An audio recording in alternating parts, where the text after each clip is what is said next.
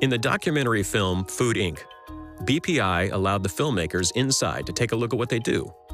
When founder Eldon Roth was discussing the use of ammonia in their facility, the filmmakers chose to show this image.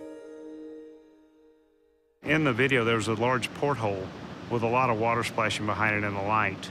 And that is a picture into our refrigeration system for cleaning the air in the plant. The water that you see in that picture is the water that we use to clean the air. That's not ammonia, and that's not anything that's in our product. Near the end of the BPI section of the film, text appears over a shot of the beef in a shipping carton. Quote, "The finished product, hamburger meat filler that's been cleansed with ammonia to kill E. coli." End quote. We know the cleansed with ammonia depiction was wrong, so what about hamburger meat filler? Well, first off, BPI's product is not filler. BPI's product is, in fact, lean beef. It is 95% lean beef. When the production crew visited BPI, they were given an all-access tour by the founder of the company, the man behind the entire operation. He answered their questions, shared what BPI does, and why they do it. Eldon's always been very open about letting people come in because he's, he has nothing to hide. He's very proud of what he's put together and the technology that he's implemented and the contribution that he's made to improving the safety of beef. So, of course he'd want people to come in. But to come in like that and utilize, listen to what he's telling them, but with obviously a hidden agenda, is a really deceptive thing to do. People like those that created Food Inc. have a certain objective in mind, and it's an objective that I think more consumers should be aware of to understand the context of the information that they're providing and the manner in which they're providing it. It's disheartening to see how they portrayed the plant, because again, I've been in the plant, and I had a very good experience in what I saw in terms of the assurance that I felt I needed as a mother, as someone who was also a policymaker at one time, for what we have to do and who's leading the industry in a way that is good for what agriculture has to produce. A butcher cuts a lot of meat every day, and he's unable to cost-effectively or efficiently remove all of the lean meat from the fat. So we've developed a very safe and efficient way to remove lean meat from fat. What BPI has done is taken a process so that even more of the animal can be utilized, that nothing goes to waste. E. coli 0157H7 is one of the most deadly pathogens that we deal with today. It's a real problem in the entire food industry that we all need to work together to combat. Everything in the plant has been built to enhance sanitation, and it's all stainless steel. It's extremely clean. To see how much they've engineered safety and sanitation into the whole process, it's a magnificent facility. We have an image problem in chemistry, to be sure. What we do is mix up chemicals, and those chemicals are synonymous with toxins. Ammonia, it has changed our history. Ammonia can be used as fertilizer. It allows us to feed millions of people. The world would not be the same without ammonia.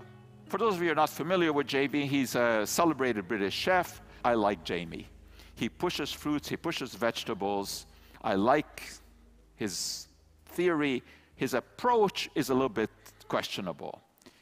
Not long ago, on a celebrated TV program, he introduced us to pink slime, which is neither pink nor slimy. It's meat that is taken off the bone after everything else has been cut off through a mechanical process. It is treated with ammonia gas to make sure that there are no bacteria. And he wanted to demonstrate the nefarious nature of ammonia as it is being used in this process. So he opens up a cupboard, the back, and he takes out a bottle of ammonia festooned with the skull and crossbone. I spent my life in chemistry in many laboratories around the world.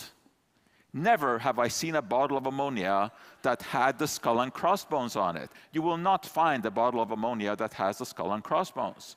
So that, of course, was made specifically for the show for the dramatic effect. And then Jamie goes and takes that bottle of ammonia and sloshes it all over the meat. This is not the way that it is done.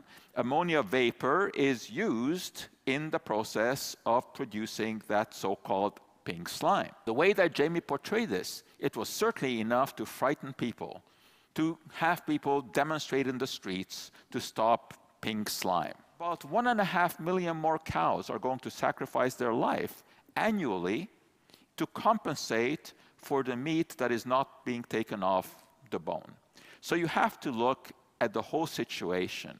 It is so easy to make people paranoid by essentially misleading them by taking segments of information which aren't the totality, which are not completely correct. And we have to pursue this scientific literacy, educated, scientifically literate public. We have our limitations. The world is very complex. Those 60 million chemicals engage in all kinds of reactions. We try to find the answers, and that is just what we do through our office at McGill. Thank you. ABC's senior national correspondent Jim Avila set out to get answers. Now, the latest on that ABC News investigation story we've been reporting over the past weeks took center stage. Live from KCAU-TV in Sioux City, Iowa. This is Channel 9 Eyewitness News at 6. Good evening, I'm Tim Seaman. And I'm Jenna Renstrom. BPI leaders say it took them 30 years to build their business and only 30 days for ABC News to tear it down. Now, BPI makes lean, finely textured beef. It's a product that they say was the target of a misinformation campaign by ABC News. BPI filed its lawsuit in Union County, South Dakota court just this morning. At the heart of the lawsuit is ABC's continued use of the derogatory term pink slime, as well as what the company's lawyer says was a two-pronged attack to go after BPI's customers and consumers. Calling something pink slime clearly implies that the food product is unsafe for human consumption, it's not nutritious, and it's not safe. That is false. Slime is defined as something that is a disgusting, repulsive, vile, and filthy liquid. On March 7th, 2012, ABC made a conscious decision to begin a month-long disinformation campaign directed at BPI and against BPI's lean beef product. The lawsuit claims ABC made over 200 false and misleading statements, specifically that ABC falsely suggested to consumers that lean, finely textured beef is unsafe, not nutritious, and hidden in ground beef. In addition to consumers, Webb says ABC went after BPI's customers, the grocery store chains that carried ground beef with LFTB. That's actually attacking our business and our customers and destroying our relationship with those customers. ABC News responded to today's lawsuit with this comment, quote, "The lawsuit is without merit," said Jeffrey Schneider, Senior Vice President of ABC News. "We will contest it vigorously."